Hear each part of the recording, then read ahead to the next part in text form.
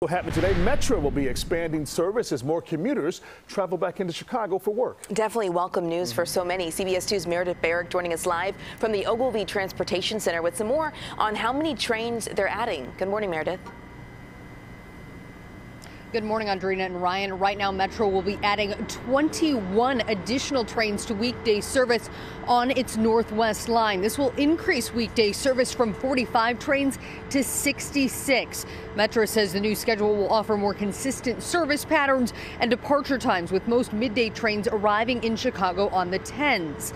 It will also divide rush period service into a 3-zone pattern that Metra says will allow a better balance passenger loads and allow Metra to improve express service to stations farthest from Chicago. The expansion comes as Metra added more trains to the BNSF line less than a month ago.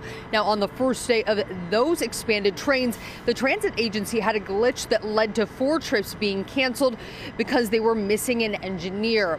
Now, the first train on the new schedule is set to arrive here downtown at about 5:32 this morning. Reporting live outside Ogilvy, I'm Meredith Barrick, CBS 2 News. Meredith, thank you for